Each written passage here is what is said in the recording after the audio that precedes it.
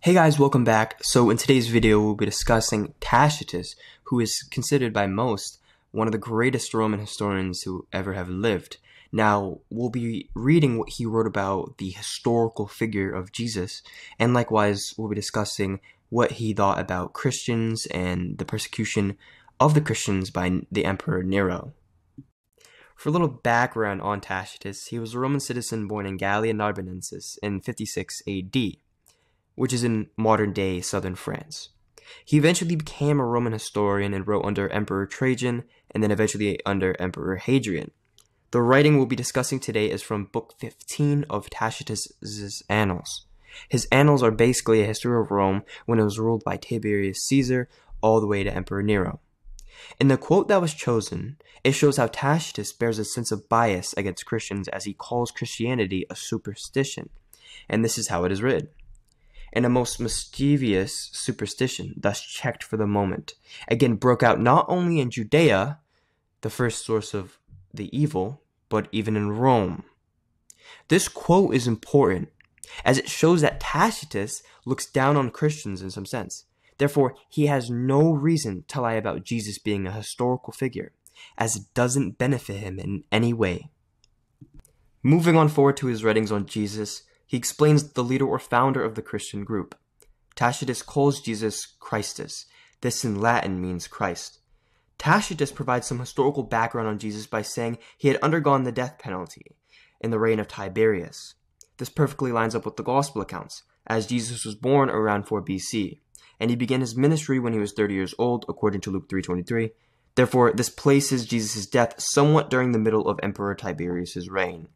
According to Tacitus, Jesus received the death penalty by sentence of the procurator Pontius Pilatus. Yet again, this lines up with the gospel accounts in which Jesus had been sentenced to death by Pontius Pilate.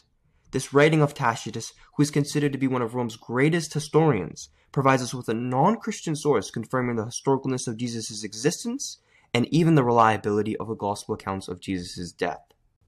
Finally, we get to Tacitus' writings on Emperor Nero and the Christians in Rome. Nero Claudius Caesar Augustus Germanicus, also known as Emperor Nero, was born in 37 AD. He was eventually adopted by the Roman Emperor Claudius at age 13 and succeeded him on the throne. A fire had broken out in Rome in 64 AD, and Tacitus records that the fire had taken place by order of Nero, as this was commonly believed, although historians do debate whether this is historical or simply a superstition. Eventually, Tacitus records this very immoral report on Nero, in which Nero blamed the Christians for starting the fire. Because of this, Nero felt it right to be justified in punishing and killing anyone who claimed to be a Christian. The quote from Tacitus goes as such: "Therefore, to stop the rumor, Nero substituted as culprits and punished in the utmost refinements of cruelty a class of men, loathed for their vices, whom the crowd styled Christians." It's important to keep in mind that Christianity began to grow by the masses after Jesus' death, during Emperor Tiberius' reign. We now get to Nero's reign, and Christianity has spread all the way from Judea to Rome, and they've grown to the thousands. It's interesting to point out how in just a couple of decades, they've grown so big that Emperor Nero has his focus on them. After the Christians were blamed for the fires of Rome by Nero, all who pleaded guilty of being a Christian would be arrested. Tacitus records this as such. Accordingly, an arrest was first made of all who pleaded guilty. Then upon their information, an immense multitude was convicted, not so much of the crime of firing the city, as of hatred against mankind. The Christians were arrested not as much on the basis of them apparently starting the fires. You can start to see a hatred grow for people who simply bear the name of Christ.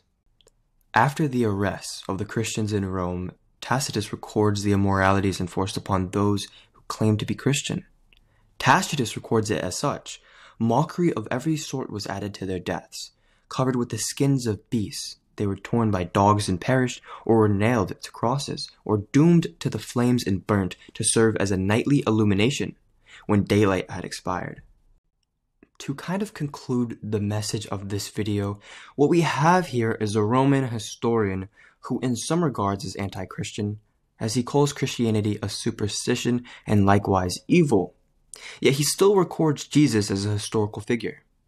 This is important evidence, as some don't even believe Jesus existed at all. Tacitus then records the acts of brutality placed upon the Christians by Roman Emperor Nero. What's important about this piece of evidence is the lengths in which the Christians were willing to go to, that being persecution and even death. Thank you guys for watching this brief video based upon Tacitus's writings. Book 15 of Tacitus's Annals are linked in the description below. I recommend you read them for yourselves and create an opinion. If you guys enjoyed the video, please subscribe and like, and have a blessed day.